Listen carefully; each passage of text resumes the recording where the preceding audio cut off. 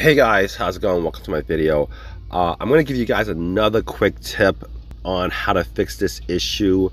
If you guys have a GM, Chevy, Cadillac, any GM vehicle with the Stabilitrak traction control issue, the light comes on and you get that message, I'm going to give you guys a quick fix and diagnosis on how to fix this issue. A lot of times if you guys have this issue, you could be driving it, it could be idling, you could be driving it, and out of nowhere you get the message, you get the light that pops up, the check engine light pops up also. Engine's gonna sound rough, it's gonna drive rough. A lot of times it might be put into a limp mode where it's just, you know, the driving is really rough, you're limping along, and you're gonna get a check engine light, you're gonna get the Stabilitrak, and a lot of times what causes the Stabilitrak traction control message to come up is that code in a check engine light. So you guys get this issue, chances are it's gonna be a misfire of an engine that actually triggers the Stabilitrak traction control message to come up.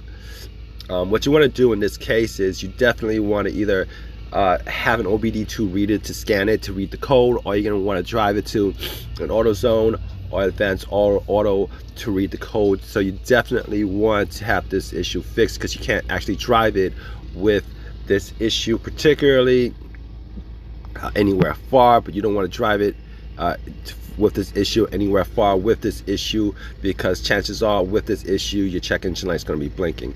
All right, in most instances if you get this issue, you're probably going to get misfire codes. Either it's going to be random misfire codes that he's going to give you a misfire code for one or a couple of cylinders, and if you guys get that, definitely the thing to do with this situation is you guys will want to either change out your spark plugs, or you guys would change out the spark plug, your spark plugs, or the coils.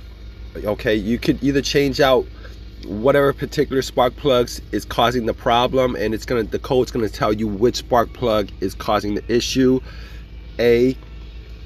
Chances are you might wanna just change out all the spark plugs altogether. If you're going to change out, you could change out, you know, the code for that specific cylinder, spark plugs or coils, but chances are you want to change out it'll probably benefit you if you guys change out all the spark plugs and the coils altogether. Now a lot of times when this situation comes up, it comes up with cars, with older cars with higher mileage. You know, because reason being is that the spark plugs get worn out. The coils, with the usage and the miles driven, your spark plugs and the coils, they're worn out. Sometimes, they go out individually. But you definitely want to check out your spark plugs and your coils, specifically if you get a message for a specific cylinder misfire. However, if you do get a message for a random misfire, that condition could be a bit bigger. Random misfire, it could be a vacuum leak. All right, if you guys change out all the spark plugs and then you still get that random misfire code with the Stabilitrak issue, there's a good chance that it's probably some kind of vacuum leak that you guys need to resolve to fix this issue.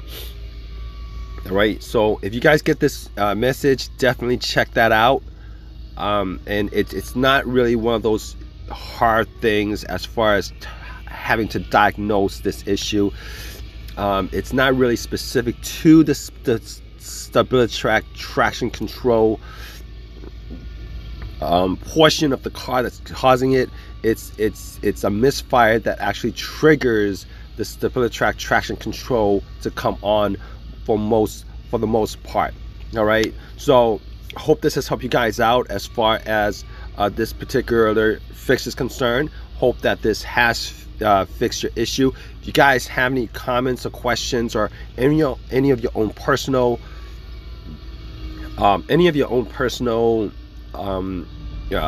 experiences with this issue, definitely leave a comment in the comment section. All right, guys, take care.